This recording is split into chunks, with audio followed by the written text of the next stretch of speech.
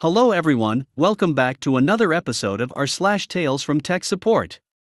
In today's episode, you are the reason the work on your computer hasn't started. That time I brought my A game, accumulated respect points and up-leveled as a result. Before we get started, make sure to subscribe so you will never miss a video. So let's get started. You are the reason the work on your computer hasn't started. I was reminded of this story recently, but it happened about 6 or 7 years ago. I was working for the tech services section of a prominent big box retailer with blue shirts. I was working a morning shift that day, so in at 9 a.m. I had checked in a lady that morning for some issues 9 a.m. with her laptop. Now the way this works is I spend 10 to 15 minutes with the client to get an understanding of what the problem is, and then create the service order. When the computer gets checked in, it gets flagged for diags or eval. Eval is for when the computer either cannot turn on or cannot connect to the network. That was not the issue with this computer, which meant her computer was flagged for diags. When a computer is flagged for diags, it gets plugged into the network and remote tech starts the battery of software diags on it. Depending on the condition of the computer, the diags can take between 4 and 12 hours. So it's 4 to 12 hours, and then someone actually goes to work on it. I told the client that right now we were looking at a 2 to 3 day turnaround. I like to underpromise. So there's an open connection, I slide it in, connect the cables, and queue it up. Typically someone will start the diags in 15 to 30 minutes at that point. So the client got checked in at like 10 or 10:30 in the morning. For in the afternoon she calls in wanting to know why we haven't started on her laptop. Okay, it's a bit odd but not totally unheard of. She may have simply assumed we hadn't started since we haven't called. So I go back and check. And yeah, diags aren't running. It's also no longer queued. Someone may have moved the laptop and interrupted the connection, or the computer charger lost connection or something. It happens sometimes. I apologize for the delay, make a note and confirm that it is queued up, the connections are tight, and that it is flagged for diags, and ready to go, and that a tech should be starting the diags anytime now. Just to make sure there isn't a problem, I ping the tech line and ask them to confirm the unit is queued. They can see and it's in line to be started, should be started in about 5 minutes. Finish out my shift, leave for the day. I come back the next day. First call of the day, same lady wanting to know why we haven't started work on their computer. Okay. This is somewhat unusual. I go and look at her computer. And it is no longer queued and don't have any diagonal results. Okay. So something is going on. I once more apologize to the client, explain that something atypical is going on, and I am going to look into it. I requeue, ping the tech line, confirm they can see it, that it is responding to the ping request, and ask them to prioritize the diags on it so I can personally confirm that the diags have been started. Pull a few strings, and I get it to go through. I see the diags starting. I make a note of the time and the service order. Okay, good to go. I go back to the counter. Rest of my shift goes off without issue, and I leave for the day. I come back the next day, and there is a message from the client, who is absolutely livid that we still haven't started work on her system. WAST. I'm trying to figure out how she got that impression. If she called after I left, the other members of the department would have told her that the diags were running, or were done, and what the results were. I personally saw the diags started, so I know they got started. I go to look at the computer fully expecting to see a nice detailed multi-page diags report all set to contact the client and find out what, there is nothing. The diags were not finished. It's no longer queue. There are no notes on the service order. What the hell? I ping tech line and ask for the access log on that connection. Okay, it lost the connection about 4:30 the afternoon before. Ugh. That means the diags were running for over 6 hours, but didn't finish, otherwise, I could view the report. I call the client back, apologize for the delay, explain that I personally saw the diag started and something knocked the computer off the connection about 6 hours later. Given that the computer has now been here for 48 hours, it is now a priority ticket. So I grab one of the techs, explain the situation, and tell them I want to set the laptop up on the desktop shelf so the techs can keep an eye on it. We move it, set it up, requite, ping the tech line again, explain that it's now a priority, get the diags rolling on it. Make a note of it in the service order. And we go about the rest of our day. 2:15 rolls around and the tech flags me down and explains that he just saw the laptop drop the connection and switch to a remote desktop connection. As we're looking at the computer, we see someone is accessing the computer and the remote software has knocked off our remote connection. Almost on cue, the phone rings, I answer it. It's the client, who is livid that we still have not started work on her computer. Ma'am, do you use remote desktop software on your computer? I ask. Yes. It's how I know you morons haven't started work on my computer. She shrieks in the phone. And you were just using it to look at your computer, I presume? I ask. Yes. Why? She demands. And you used it yesterday about 4:30, I'm guessing. I ask. What difference does that make? She asks. I'm just trying to figure out what it is that keeps preventing us from completing the first step in the repair process. Did you use it about 4:30 yesterday? I ask a bit more sternly. Yes. I guess it was about then. She finally concedes. Please hold for just a minute.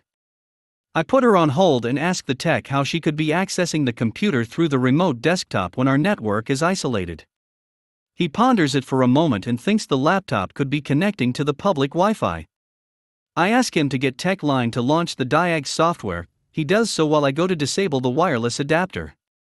Normally when we launch the diagram system, it disables all the other network connections, but the Ethernet connection, unless we tell it to test those connections. Apparently, it wasn't doing that this time. I nod and go back to the customer. All right, ma'am, I need your help with something real quick. Would you please try to access your computer via your remote desktop software? I ask. What are you doing? Why aren't you working on my computer? She demands. Yes, ma'am.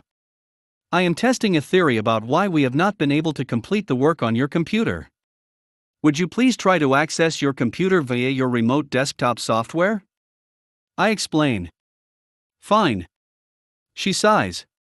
A moment or two go by. What the hell? I can't access it now. What did you do? It was working just a few minutes ago. What did you do? You have to fix it now. She starts shrieking. Yes, ma'am. Your remote desktop software was interrupting our diagnostic software and crashing the process, forcing us to start over a process that looks to take about 8 or 9 hours to complete. I explain. What do you mean? She demands. We have started the diagnostic process 4 times now. 3 of those times you have accessed your computer with your remote desktop software and broke our connection to our diagnostics.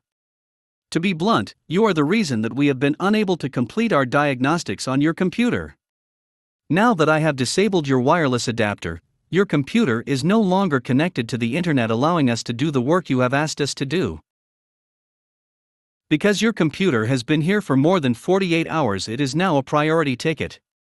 With that being said, we are still looking at 8 to 12 hours to finish the diagnostics and to identify the problem, and then we can fix the problem. So the estimated turnaround time at this point is 24 hours. I explained. The problem with her computer was she had 2 pieces of malware that the automatic repairs, which are the last step of the diags, dealt with. So if she had just not used the remote desktop system, it would have been done that first morning. That time I brought my A game, accumulated respect points and up-leveled as a result. After recounting 3 occasions that I behaved like GOB, one of which almost ended in tears, another that saw me break the law, and I thought I did well, and the third in which I did actually RTFM, but ignored what it said. I decided to write of a time when I was a newbie all over again, but came out looking good. This is long, even by my standards, and my penchant for esoteric verbiage. Read it or don't read it, it's no skin off my nose. My form of tech support is aircraft maintenance, working on fixed-wing aeroplanes and helicopters with a value ranging from mid-5 figures to mid-8 figures. They usually can be divided into airborne aluminium pit ponies or their owner's pride and joy. Even a business jet worth more than $10 million can be treated as a workhorse, while a 45-year-old $40,000 bug smasher may be pampered by its owner. Lo, these many years ago, and with the best part of 2 decades in the game, I had recently started working line maintenance * for an airline that had 2 different types of aircraft in its fleet, one of which I was very familiar with, Type A, and the other of which I had never touched before except for one flight as a passenger, Type B. This lack of experience was no big deal as far as I was concerned. By that point in my career I had already worked on more than 100 different types of aircraft, and they were all unfamiliar the first time. So, although Type B was new to me, I had plenty of experience that I could extrapolate from, and I was completely unfazed by the state of play. Most of my new colleagues were in opposite land. They had only ever worked for this airline, and had only ever worked on these 2 types of aircraft. This gave rise to the situation that some of the younger guys knew a lot about the specifics of these aircraft, but hadn't been in the game for even half as long as I had and hadn't seen all that I had seen in terms of nasty little problems. Nevertheless, I was the new guy and I was in an odd position, bottom of the pecking order as a by and large unknown quantity, but with a lot more overall experience than some of the guys higher up the informal totem pole. All of this meant that I spent a disproportionate amount of time working on the Type A fleet while the others worked on Type B aeroplanes. There was an ongoing problem with one particular Type B aircraft. One of its propellers would auto-feather at random, usually at rather inopportune moments. This had been going on for weeks and the system had had the bejesus troubleshot out of it over that time. All of the electrical bits had been changed several times, IRC, even the propeller had been changed once. Pretty much every man and his dog had been involved except your correspondent, who was looking on at all of this and wondering what the frack were these new colleagues of mine doing. This being an airline and line maintenance, there was sometimes a tendency for the workflow to proceed along the lines of: aircraft flies in. Pilot reports dollar problem. Engineer frantically pokes and prods, while there is much wailing and gnashing of teeth and rending of garments, and everyone screams at her/him, hurry up, there's a heap of passengers waiting, we live and die by the on-time performance statistics, we can't have a delay. Engineer changes dollar box, does paperwork as the packs board the aircraft and hopes dollar problem is fixed. Aircraft blasts off into the wide blue yonder/murk/darkness, strike out whichever is not applicable, as engineer curses the teeth-gnashing garment-rending whalers and questions her/his life choices. Packs sit in aluminium tube with drinks and nibbles, assuming that everything is hunky-dory, because aviation is safe and it's best not to think about how unnatural all this flying palaver actually is. This tendency was very much in evidence during this whole saga. Technical information: auto-feather is a system on a turboprop aircraft that is meant to reduce the pilot workload when an engine fails. Conversely, it increases said workload if a propeller auto-feathers when it shouldn't. You want the propeller to feather so there is less drag, air resistance. If it happens automatically, that's less for the pilot to worry about while dealing with the engine failure. If you see a turboprop aircraft sitting parked at an airport and the propeller blades are aligned with their flat sides parallel with the fuselage, it probably has auto-feather. The propeller is said to be feathered when its blades are at this angle. The angle of the propeller blades is dictated by an ongoing battle inside the propeller hub between a spring and oil under pressure. No oil pressure equals spring moves the blades into feather. This is why the propellers are feathered on most turboprops when the engines aren't running.